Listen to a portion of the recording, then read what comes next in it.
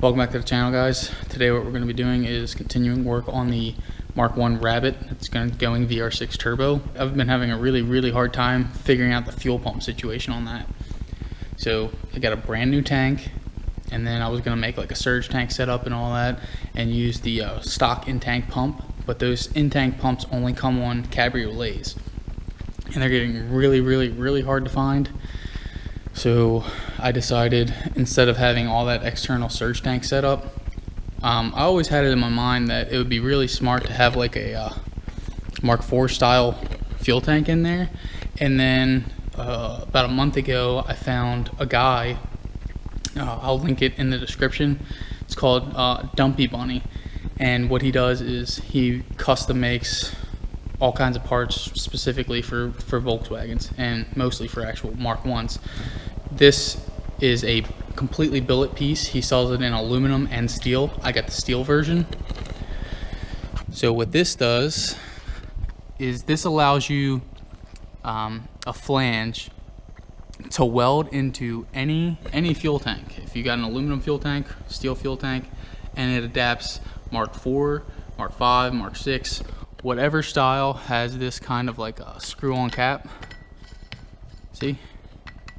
And now the fuel pump will sit in there. So now that I have this, what I'm going to be doing is I'll mark this out on my fuel tank and cut it, weld this to my fuel tank. I have a brand new fuel tank. It's never had fuel in it, so it'll never be like a safety issue. But just keep that in mind. That's why we're doing what we're doing today. So I went to the junkyard and I got a Mark 4 fuel pump, and these are good because they have a little springy action in here, so no matter how deep the tank is, you get about that much travel, you know what I mean? And then also it's got a factory level sensor. It's got big wires on the fuel pump. It's got an inlet and an outlet. You know, it's pretty easy stuff, and these are really easy to get. Just make sure that you get the OEM pump unit. Now what I'm going to show you is how to take this apart, and then what we're going to be fitting or trying to fit is a TI Automotive wall roll, whatever you want to call it, but this is a genuine Hellcat pump. This is good for like 900 naturally aspirated horsepower, and I think it's like 700 forced induction. So power goals for the Rabbit are about 500 to 600 horsepower, so this should be perfectly fine.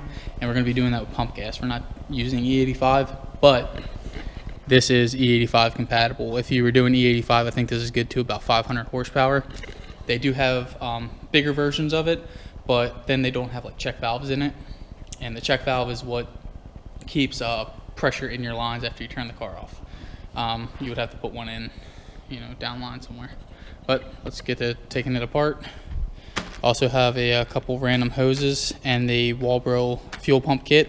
I got all this stuff from Summit Racing, and I got this from Dumpy Bunny.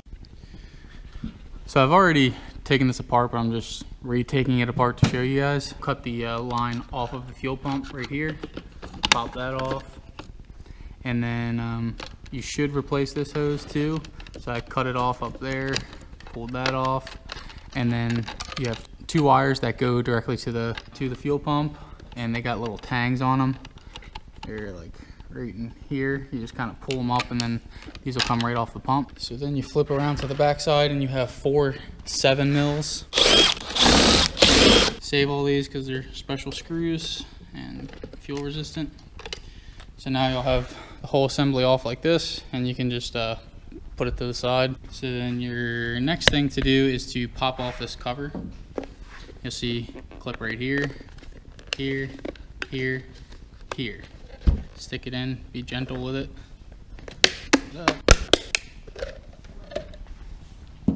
So now this will come off. Now you can set this to the side as well. And then to get the fuel pump out, you actually have to come down here and take this basket off. You just kind of work it around.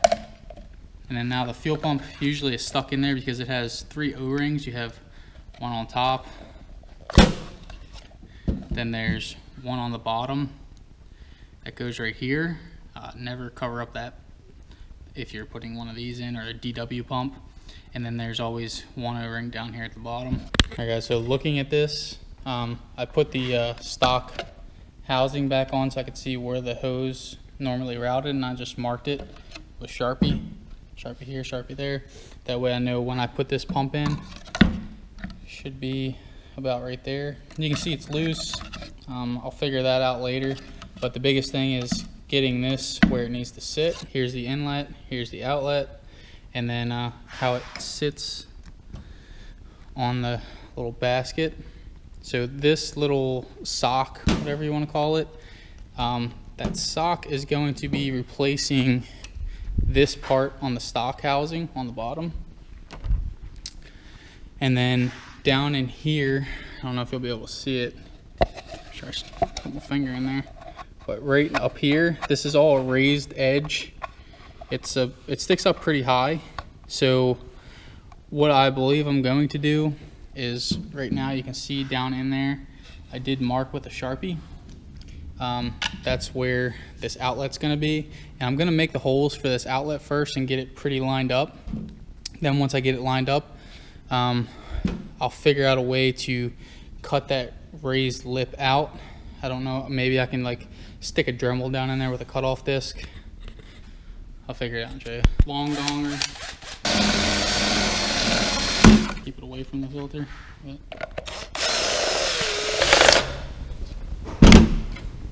See if it slides in. It's pretty snug. Have this hole drilled, it works really good, but I need to get this raised edge out. So not everybody's gonna have this, but this is a body saw, and I'm just gonna saw all the way around this hole like that. Have this sitting in place, and then I'm just gonna try to drop the fuel pump in on it. That's it. So the reason these things are so good is because the return fuel, which is coming in, goes right into here. So it's basically like you're making your own surge tank. So this will be really good for a Mark 1 tank because there's no baffling at all. So everything that's pulled out is gonna go right back in here and kind of stay contained. So you'll have better drivability when the tank's low. All I have to do now is figure out how to keep this from like wobbling back and forth, how to keep it contained basically. This might look like a little bit of a hack, but because of this space in here, what I'm going to use, I'm using a stainless steel hose clamp. It'll take up that space. I put it in here and I marked it exactly where it needed to go. So I'll pull this pump back out, tighten that hose clamp up, and then I'll shove it back down in here, and it'll always be in the same exact location. Now you could get like the foam kind of like sock and put it around it, but even though they're fuel safe, I've seen them degrade. They also shrink. This should be pretty permanent, and it's always going to be locked in place with the bottom. So I don't think this will ever be an issue, and I'll be pretty confident in it. I heated up a screwdriver and poked 2 holes here and 2 holes there, and then when this is in place,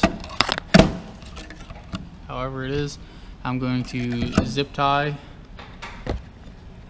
First I'll get this on, get the basket on, and then I will zip tie from here to here through the hose clamp.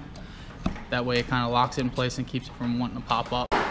So this will be the final variation of it. You can see it's really centered with those holes. I was able to wrap zip ties around the stainless hose clamp. That way it does not move. It's pretty good in there, and that way it's not going to pop up, not going to shift, not going to fall over. There's plenty of zip ties in factory fuel tanks, so it shouldn't be a problem. And then the little screens right on it, no problem. This little piece will be on it, but you can see it shifts over. And again, this is going to sit on the bottom, and the sender is what's actually going to spring load and go down. So now I can just final assemble this, and then get the hoses on, and we'll be done. So I got the pump wire on it. On the Mark 4 housing, it's the black wire is red or positive, and then always stagger them. That way there's no way they'll ever touch. The hose that comes with it's a little smaller than the actual pump, so you just got to heat it up with a heat gun.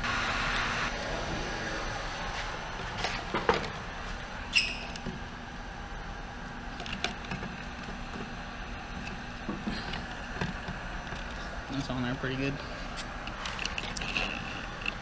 Clamp. Oh yeah, fuck myself. See it yet? This needs to go on first. There's your problem right there. Upper end. And you can heat it up. Put it on.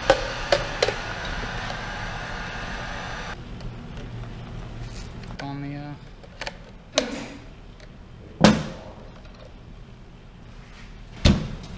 there it is. Now the Hellcat pump, Mark 4 pump that's going into a Mark 1. Sweet. So here's the weld-on pump fitting for the Mark 4, and it's going to go onto the Mark 1 tank. See how it fits.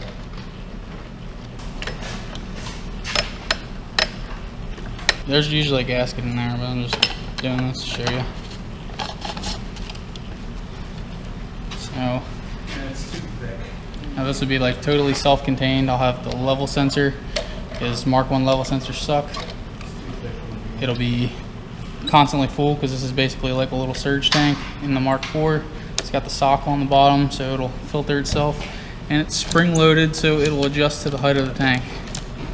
So I think that'll be going into the Mark 1. You'll see that at a much later date. Hellcat pump in a Mark 4 fuel basket going into a Mark 1. So like, comment, subscribe.